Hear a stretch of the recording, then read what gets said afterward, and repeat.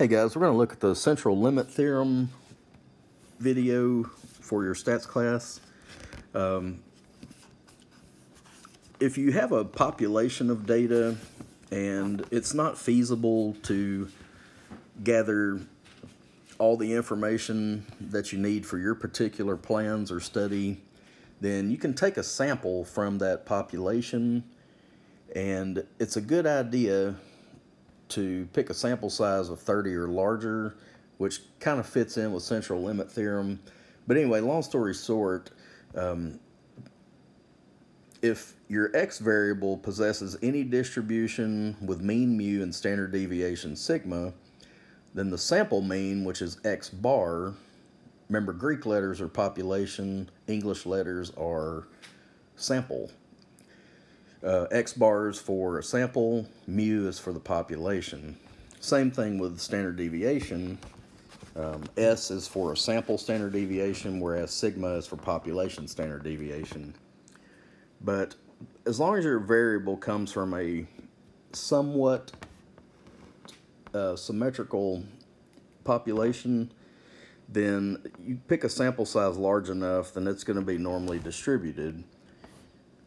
In fact, the larger your sample size, the better off you'll be. So we're going to have a sample mean x bar based on a random sample of size n. We'll have a distribution that approaches the distribution of a normal random variable with mean mu and standard deviation sigma divided by square root of n. So that brings up a little vocab we've got to look at.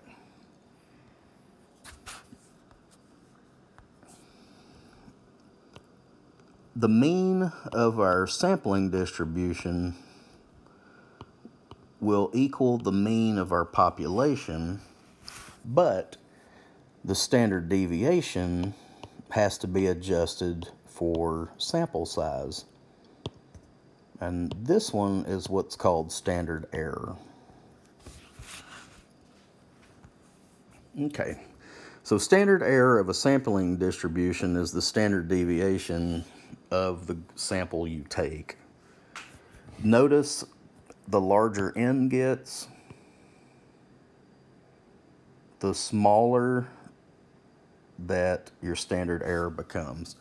And that's why it's good to take pretty large sample sizes. Statisticians kind of agree that 30 or larger is the magic number, and then your x bar distribution will appear to be normal, and the central limit theorem will apply.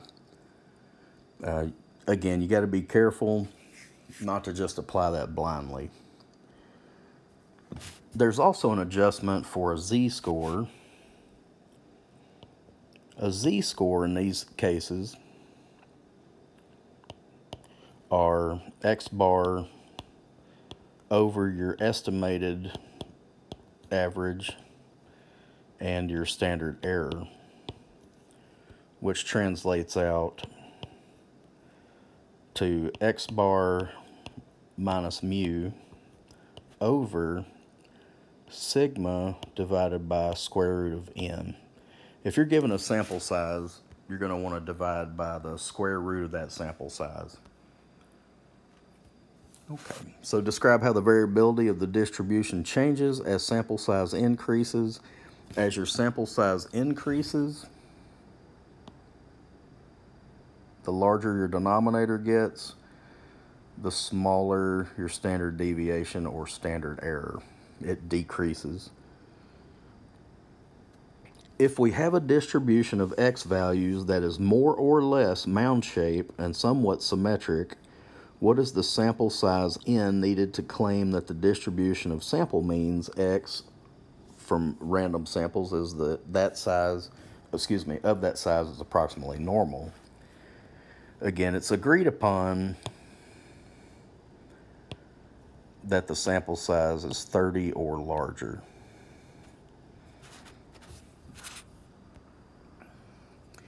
If the original distribution of x values is known to be normal, do we need to make any restriction about sample size in order to claim that the distribution of sample means x taken from random samples of a given size is normal?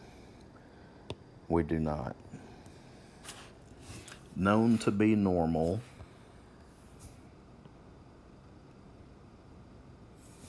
Then you do not have to worry about it. Suppose X has a distribution with population mean 52 and population standard deviation of 8. If random samples of size 16 are selected, can we say anything about the X distribution of sample means? We cannot. The sample size is too small. However, if the original if the original X distribution is normal and we know it up front, can we say anything about the X distribution of random samples of size 16? In this case, yes. The X distribution will be normal.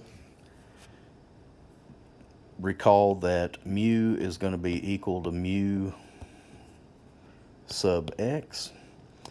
And then, so that's going to be 52. You do not have to worry about changing the mean. The standard error, now that's where you've got to watch it. Now, the standard error of this one is 2, but let's think about why. Sigma is given, and our sample size is 16. So this is 8 divided by 4.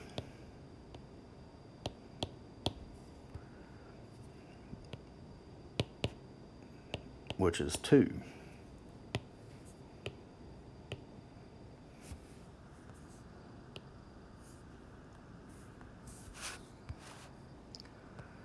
If we were to increase the sample size to 300, then you still do not change your average, your mean of your estimate. This will become 8 over square root of 300. And let's see, we'll just round this to a couple of decimal places. Usually it's rounded to 4, so maybe we can be consistent. 8 divided by square root of 300 is 0.4619. Okay, so the average or mu, don't change it, but sigma sub x, you do have to take the original sigma and divide it by square root of sample size.